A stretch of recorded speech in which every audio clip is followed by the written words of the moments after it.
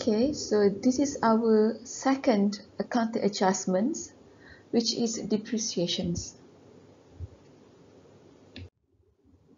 Except for land, most of non-current assets decrease in value once they are acquired. Reporting non-current assets at their acquisition price in the financial statements may not reflect the true value of the assets, and it can seriously mislead the user of the financial statements. Therefore, except for land, the value of the non-current assets to be reported in the statement is always much lower than their value at the time they were acquired. So why do the non-current asset value decrease? And what are the causes of the depreciation? So we have 5 causes here that you need to know because it's often asked in your final exam. The first one is wear and tear. This is where the asset that we have, the value decrease because we use them. Ya. Barang tu akan lusuh bila kita guna dia. Ya. This is what we meant as wear and tear. Okay, the second reason is due to technological obsolescence.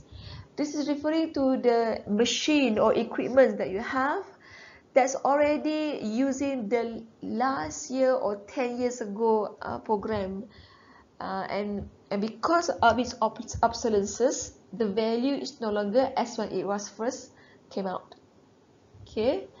The third reason is due to physical factor. This is referring to when the asset that we have experience accidents for motor car, for example, or for building that your building experience a natural disaster such as flooding, landslide that cause the value of the building itself to be reduced.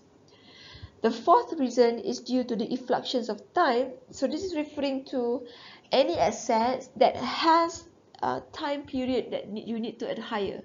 For example, like let's say that you have a patent, you hold a certain patent on your product, and usually the patent that we hold, we need to renew them each time once the patent expires. Yeah.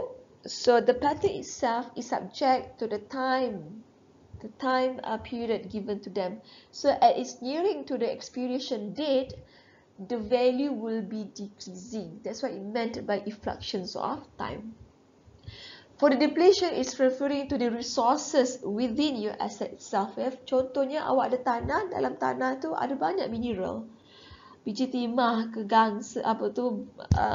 bauxite ke apa-apalah. Okay, so your mind, the whole of your mind, lombong awak tu adalah asset.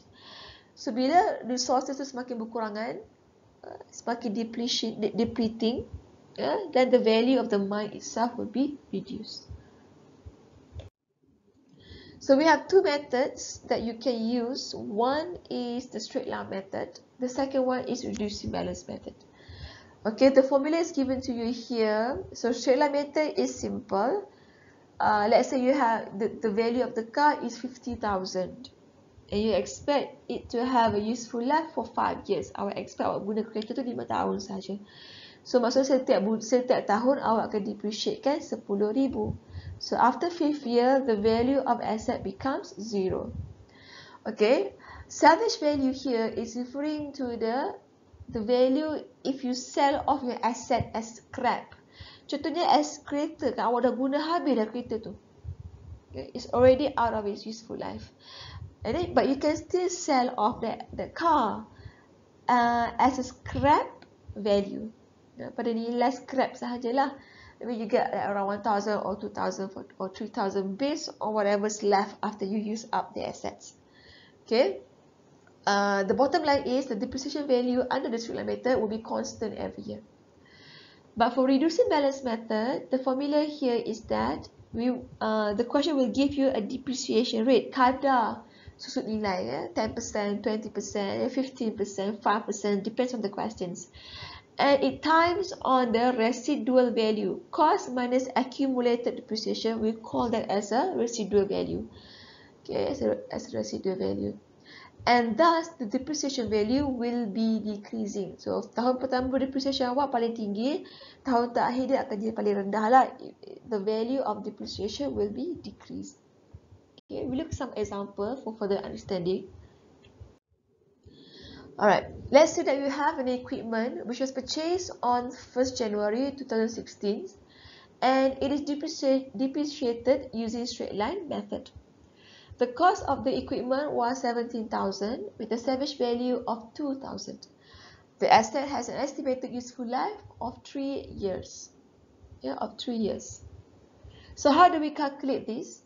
So we take the cost of the asset minus the scrap value. You divide by 3. So you get every year you're going to depreciate the item 5,000 ringgit. Okay, so what's the journal entry for this?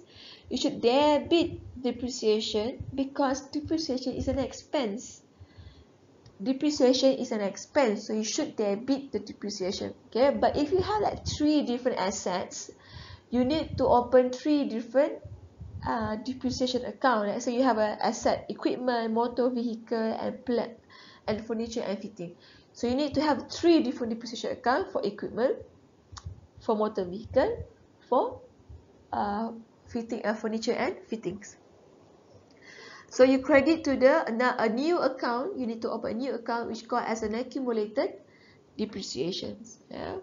So when you open the T account, okay, kita debitkan and then kita creditkan di sini. So you close off the account for 2016.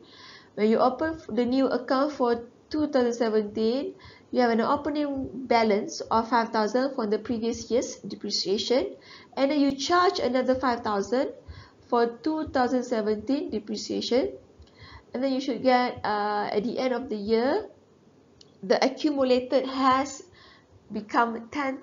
That's what it meant by the word accumulated, yang terkumpul. Berapakah susut nilai terkumpul awak? Okay, 10,000. So on the 2018, okay, you charge another 5,000 for your depreciation, and thus after 3rd year, the balance carried down for your accumulated depreciation has become 15,000. So the 2,000 left is the amount that you should get when you sell off your equipment at 2,000.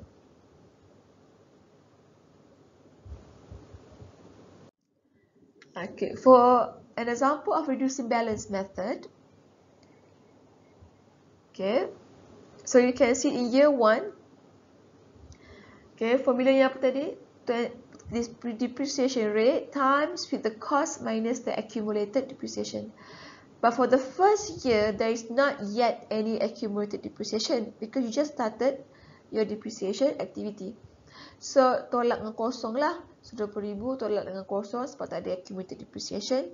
So for first year, your depreciation will become 4,000. So debit depreciation 4,000. Awak credit accumulated depreciation 4,000. For the second year, you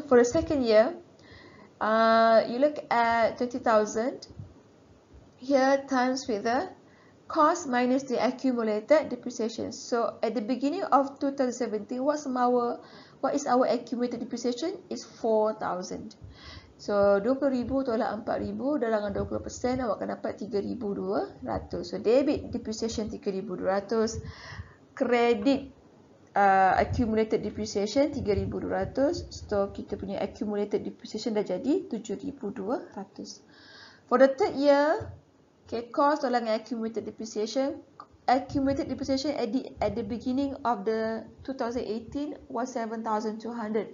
So awak tolak, awak akan dapat 2,560. Okay, so debit depreciation 2,560, creditkan accumulated 2,560. So that's the end of the depreciation. Alright. Next one, we're going to cover accounting for receivable. Account receivable. Kita akan belajar pasal doubtful debts, debtors, and bad debts. Okay, I'll see you next video lecture.